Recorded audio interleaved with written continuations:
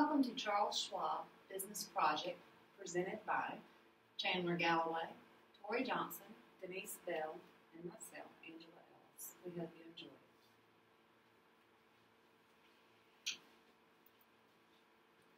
I'm going to start off by giving a brief history of Charles Schwab. The corporation has been an advocate for individual investors and financial professionals who serve them. At the age of 32, Charles Schwab set up his own stock brokerage company. He moved fast into the discount brokerage business, offering rates that were below full commission brokerage rates. Over the next 25 years, the company experienced strong growth fueled by customer focus, savvy investments, and informational technology, and they both moved into online trading in 1996. Their mission was to always put their clients first.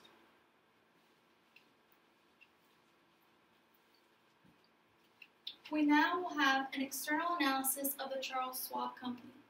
Charles Schwab was the first ever broker to offer online brokerage such as E-Trade. As of now, there are no macro environmental changes that would have a negative impact on the company. They have been able to stay up to date with all of the new and up-and-coming technologies. There is a great positive outlook for the company and their customers for the up-and-coming years. Schwab is considered a global company throughout the world. With this company being such a high-tech company, competitors are all around trying to get one step ahead of Schwab. On the other hand, Schwab has done a great job at staying true to the company but being able to embrace change in order to stay ahead of all of their competitors.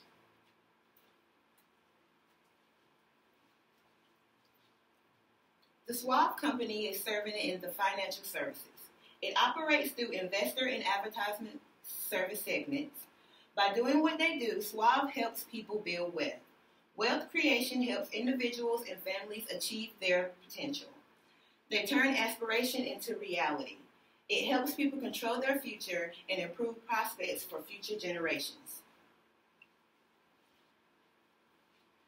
Now we're going to move into the internal analysis and aspects of the Charles Schwab Company. Charles Schwab has used a tool called Fortified Forces within their company that was very instrumental. This is a tool that analyzes the effects of the customers and competitors around them on their company.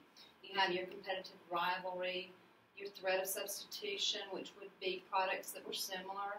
You have supplier power, buyer power, and the threat of new entry, which would be new businesses entering the same market.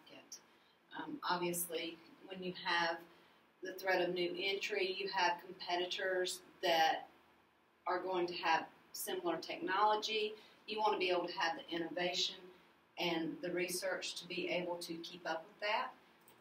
You have buyers that have a very strong bargaining power that will drive prices down, which in return is also going to drive your profit down, and we do not want that.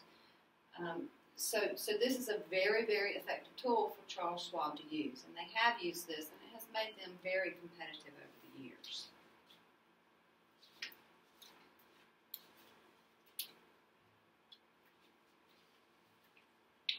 Charles Schwab is considered a very high-tech company considering they are mainly used online.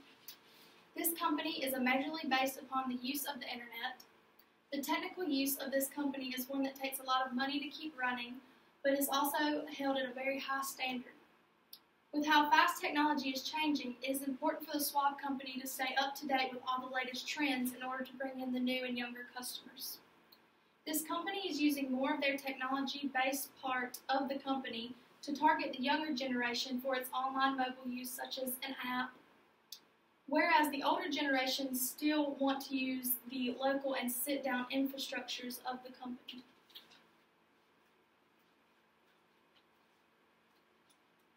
This will bring us to our SWOT analysis of our internal factors. This company has internal factors with strengths and weaknesses. One of the strengths is the high level of customer satisfaction.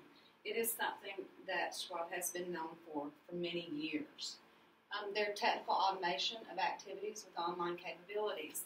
With the newer generation, they are more adept, and their preference is to use online abilities, whereas an older generation normally wants to actually visit the location itself.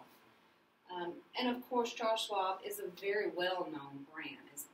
They've been in business for 25 plus years and always had a very good reputation for what they do. Some of their weaknesses, however, are that their company structure seems to work with the current business model. They need to, get up with the times a little more. And by that, they need to invest more in new technologies within their research and development to keep up with the newer technology that our younger generation is moving towards using. They've not been extremely effective in merging with firms in their acquisitions that have a different work culture as far as their diversibility goes, and their global structure has gone. And then there are the external factors, opportunities and threats. Their opportunities do come from new customers with their online internet channels.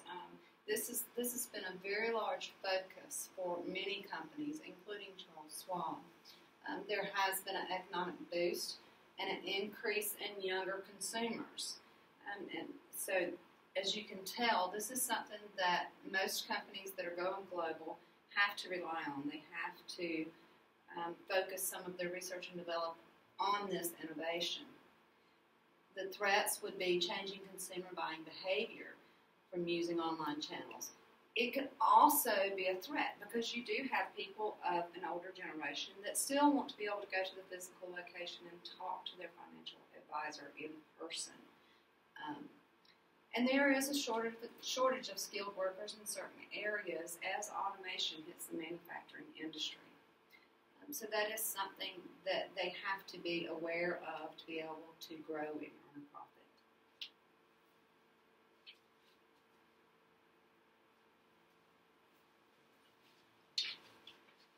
Competitive advantage through functional strategies. Before the year 2000, the company was a huge success. The stock price of the company was appreciated much higher than Microsoft. However, after the 2000s, the company had a harder time. Online trading declined. Schwab has used the technique of acquisition to put the company in competition to be used by advisors. The advisors would then use Schwab for their clientele. Business level strategies within the industry environment. Like I stated in Chapter 4, Schwab has used a technique of acquisition to better the company. I would encourage the company to find ways to stand out from the rest in order for people to see the differences and choose them rather than the competitors. I think Schwab should lower its cost structure because the company does not have a very big range of products.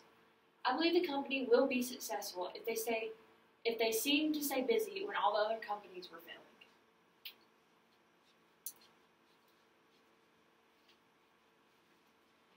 Anytime you are looking at a company and analyzing, you want to look at their financial ratios.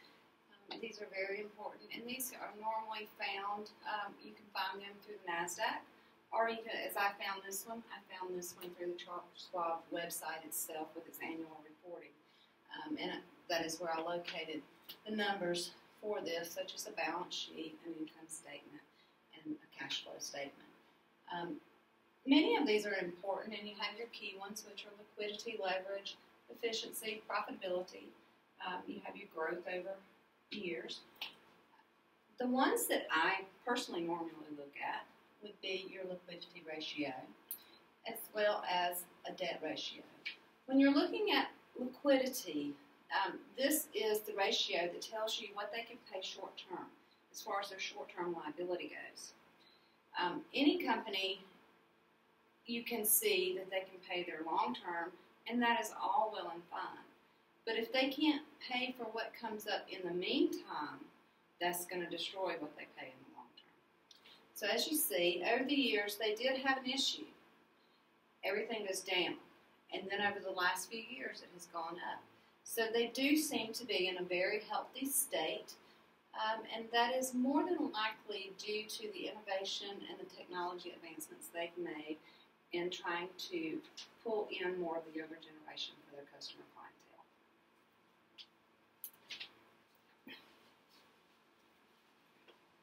As I did research on the corporate social responsibilities, Schwab is dedicated to building and maintaining a dynamic organization and culture that reflects the individual strengths of every person who is a part of the company. Through diversity, they've gained a wider range of perspectives and experiences. They ensure people have the information they need to invest and save successfully. They give back to their communities in which they live and work. They want their 16,000 employees to thrive, and they have employee research groups within the company to help with diverse communities so they can reach their career and investing goals.